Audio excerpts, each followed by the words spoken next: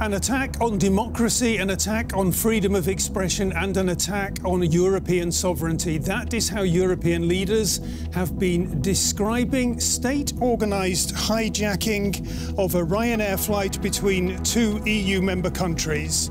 After Belarusian authorities forced the aircraft to land in Minsk, activist and journalist Roman Protasevich was bundled away amid fears for his life. So how should the EU respond? And what is Vladimir Putin's role in this apparently brazen piracy? On To The Point, we ask, Lukashenko orders kidnapping, but is Putin pulling the strings?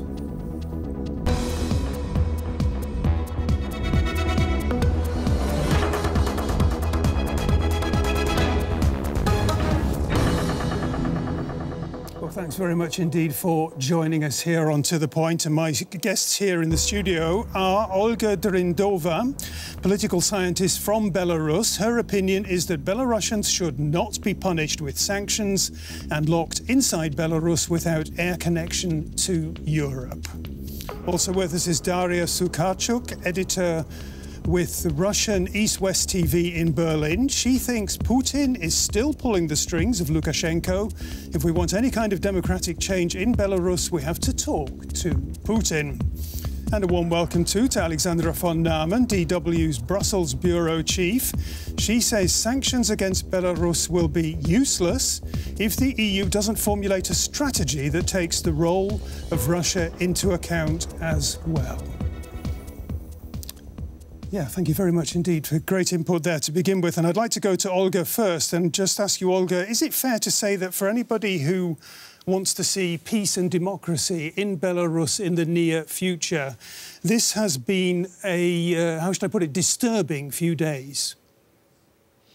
Well, definitely for me it was, I would say, more shocking. It's disturbing. I mean, we know that Belarus is a long-lasting autocracy, and the whole things that we have been observing in Belarus since August 2020, these things are shocking themselves. But what happened on the weekend is just, I mean, I like the fantasy to imagine, to be able to imagine something like that. So it's a really, I think it was a very emotional action, emotional decision, and well, when we think about the consequences of the political and the economic consequences of this step, it's really not adequate for me. So I was really surprised, I was shocked. Yeah, and am I right in saying that what we have seen, in effect, is a warning to journalists, a direct and very dark warning to journalists that critics of the regime are in danger?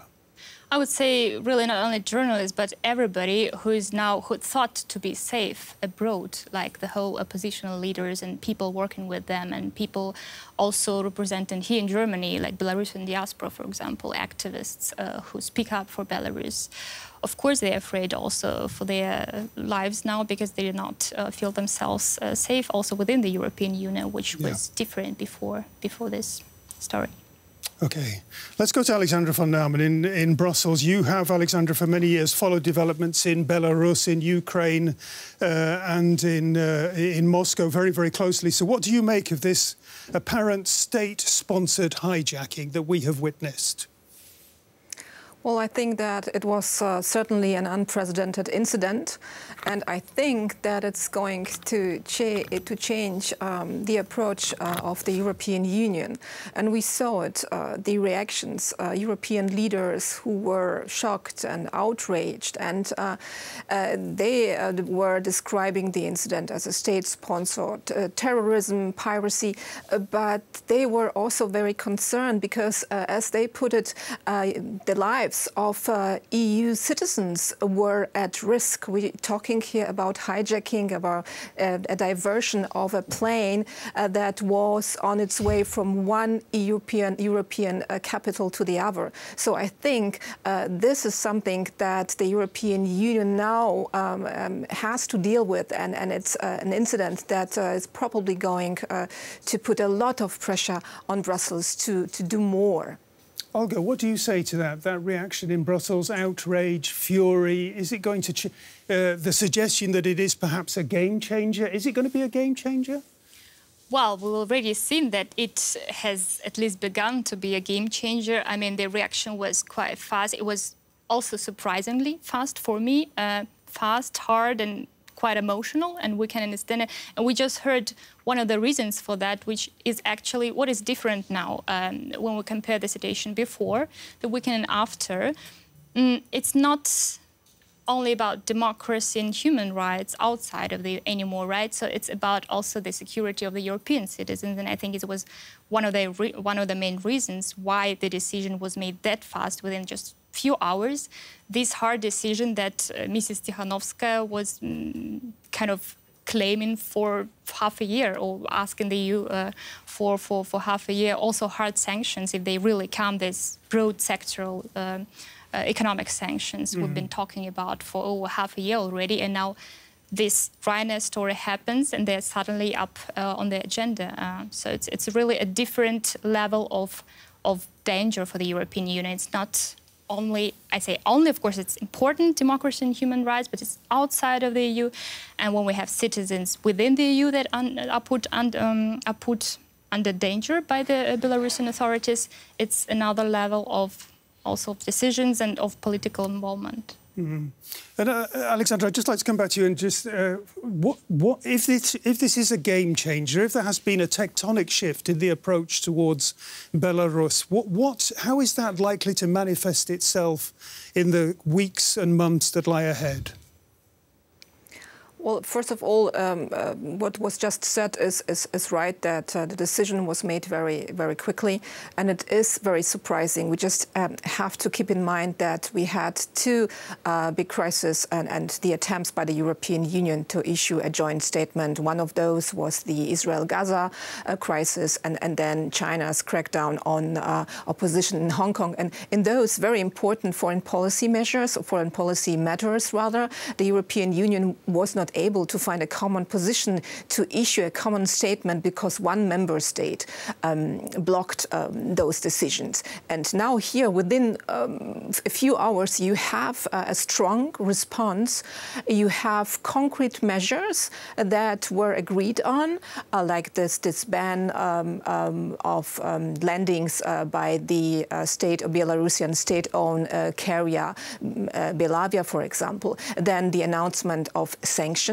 And we are apparently talking here not only about targeted sanctions against individuals or companies, but we are apparently also talking about sanctions against whole industry sectors. So it really appears that the European Union, at least at the moment, is united and determined to punish Lukashenko and his regime, and also to make clear that they are not going to tolerate such incidents in the future. Let's bring in Daria. Daria, the Kremlin denies involvement in Sunday's operation, but a lot of experts say that President Putin would have known about the hijacking incidents. What's your take on that very important question? Did he know or did he not know? I think we're never going to know for sure if he personally said yes to this landing of a plane, or if he was somehow talking to Lukashenko on the days before and they've agreed that this is the way they're going to get Protasevich. However, I think that it is not very important for us in Europe to know whether Putin was personally involved with this particular incident in the Minsk airport on May 23rd. What is important is that Putin is the biggest supporter of Lukashenko. He is giving him money. Russian border is essentially the only open border that still remains for Belarus. There is a lot of interaction between these two governments, and Putin essentially is the one pulling the strings of Lukashenko. Although Lukashenko is well known for acting on his own, he's not exactly completely controlled by Putin. That would not be true, of course. However, I do think that if Europe wants some kind of democratic change in Belarus, they have to take into account the position of Russia and talk to Russia as well. Yeah, and when we talk about the significance of Russia and the significance of Vladimir Putin, it has been suggested that what we're actually experiencing is another exchange of fire in a long, slowly escalating proxy war between Minsk on one side and Moscow on one side and the European Union on the other side. Is that too far-fetched? Well, it's a good question. I mean, there is an interesting point of view that this particular act of Lukashenko, the landing of the Ryanair plane, is his way of burning the bridges with the European Union and thus kind of cozying up to Putin and showing that you really are my last supporter. I really have to depend on you 100% right now. On the other hand, it is well known that Putin is not a fan of Lukashenko personally. Their personal relationship is not great. Lukashenko also doesn't really like Putin that much, and you could even see it in the way that the situation in Belarus was initially covered by the Russian state media, like Russia Today, when it all just started. Now it's very pro-Lukashenko, but at the beginning, they were even somehow sympathetic for the protesters. The first few days, it quickly changed, however. It is. However, what we can also look at is the treatment of the Russian citizen, Lukashenko's girlfriend, Sofia Sapega, who is detained in Belarus, and we do not really see many attempts of the Russian politicians to try to free her. Maria Zakharova, the spokesperson of the Russian Foreign Ministry, said that the Russian consul in Minsk has talked to her, but that was all she said. They didn't say, oh, we're working hard to free her, she's innocent. None of that. So there must have been some kind of coordination between Minsk and Moscow in this particular case. We will probably never know the extent of it. OK, let's go back to Roman Protasevich and find out what his young political career tells us about the current generation of protesters and the mood in Belarus itself. Solidarity with Roman Protasevich. The 26-year-old co-founded the Telegram channel Nechta, where he reported on demonstrations, arrests and violence in Belarus. He is now living in exile in Lithuania. Back in his homeland, he was wanted on charges including inciting protests against Lukashenko. Last Sunday, a Ryanair plane travelling between 2 EU countries was forced to land at the airport in Minsk by a Belarusian military jet, under the pretext of a bomb scare. Protasevich and his girlfriend were arrested immediately.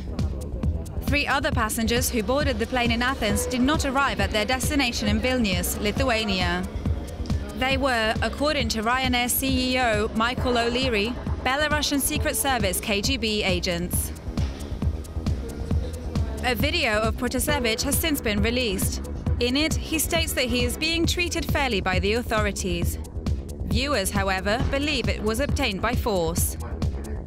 Is the Protasevich affair likely to explode?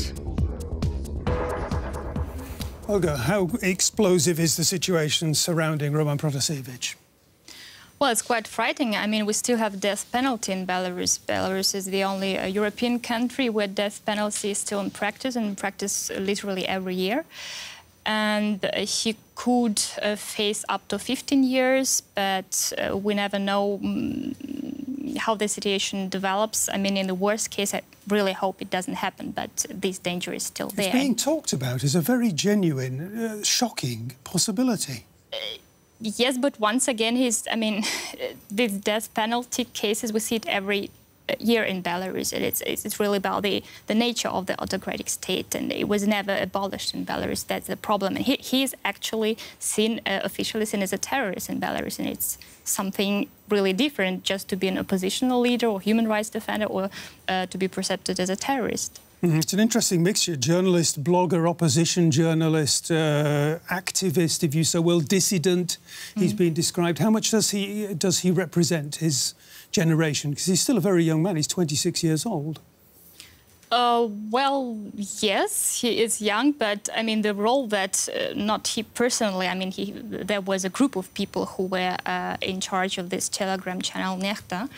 It was crucial for organizing the protests in Belarus last year. It was not the reason for the protests, but they managed through Telegram channels, through social media, to organize people, to mobilize them. And we saw hundreds of thousands of people on the street. So it's not about his personality. It was real political danger for Lukashenko back then. But when you mention his personality, there is, I read constantly that there is a very personal element to the animosity between the blogger and the president.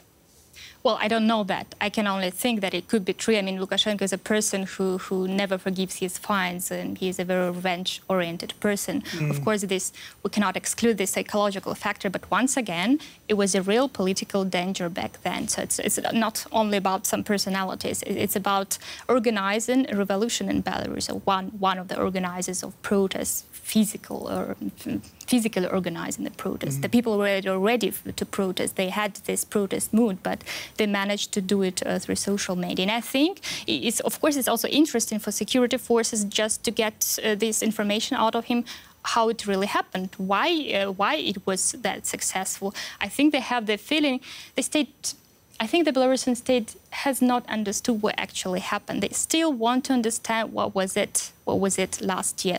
These protests, unprecedented protests that lasted half a year, they still want to know what is behind it. And it's not about Nechta or Protasevich, it's about people, it's about the changed political reality in Belarus, but they still have this hope, if they close everybody in prison or make them leave the country, the situation will come back, but it will not come back.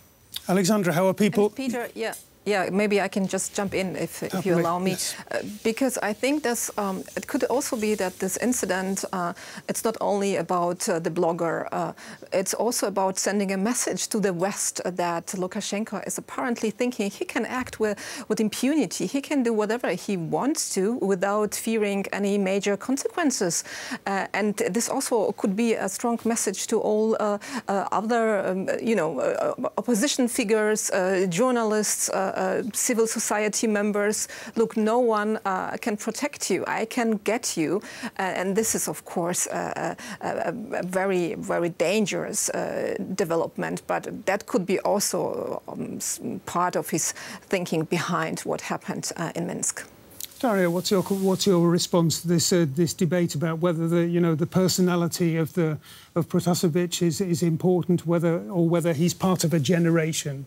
Is it the individual, or is it the people surrounding him and people working with him as well?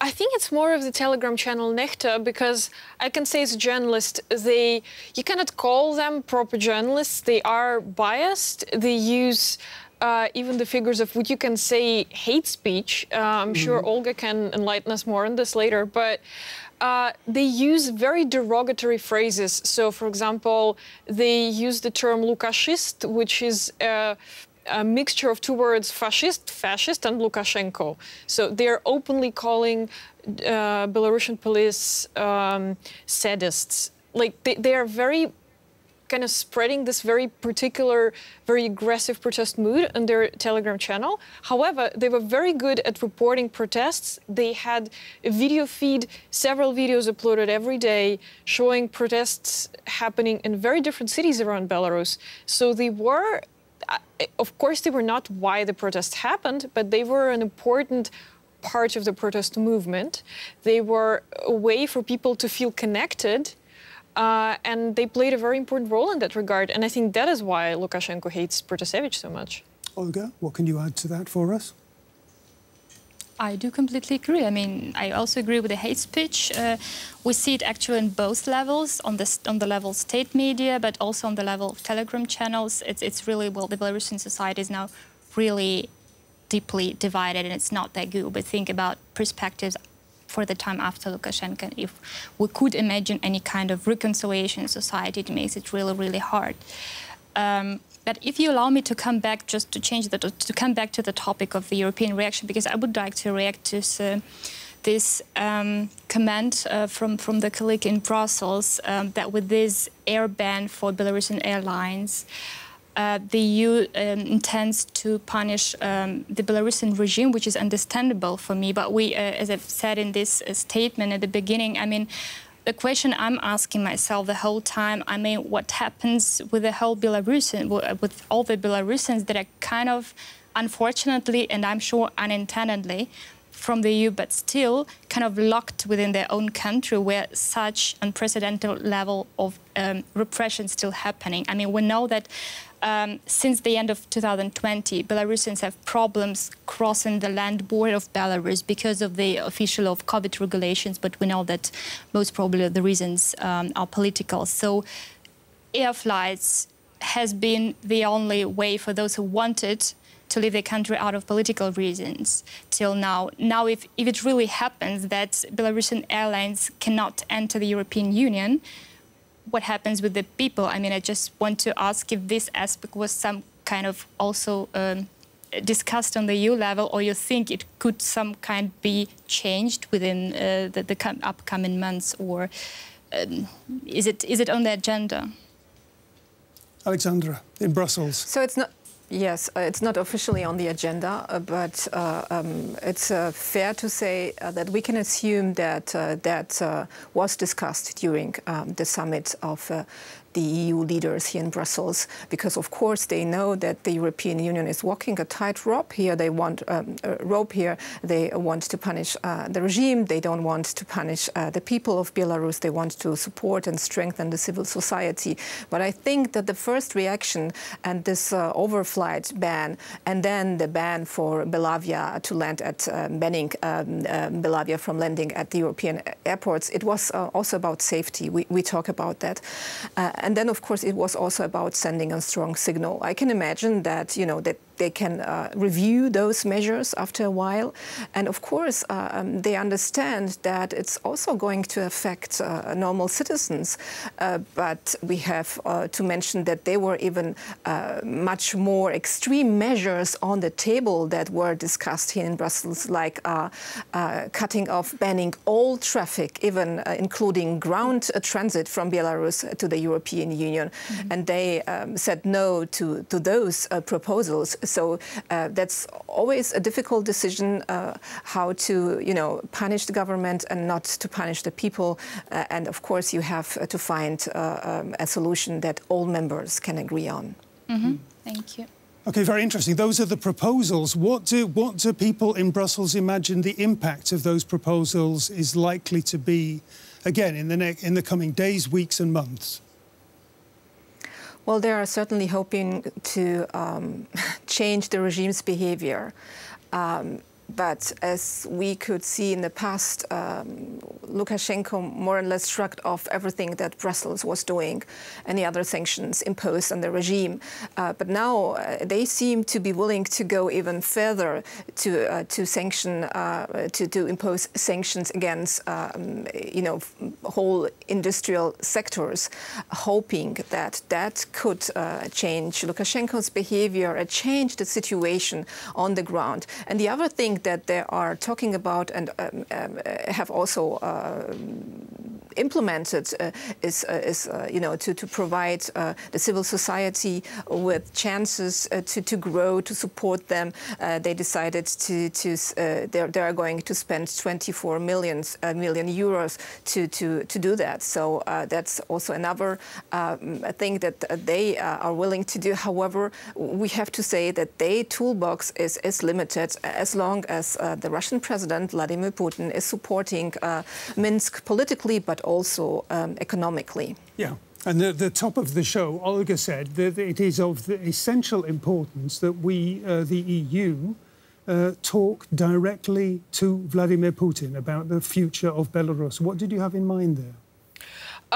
I don't see that there is some big meeting of Putin with, say, Josep Borrell or Ursula von der Leyen. However, there is an important meeting between Vladimir Putin and Joe Biden, the President of the United States, in Geneva, if I am not mistaken, middle of June. Yeah.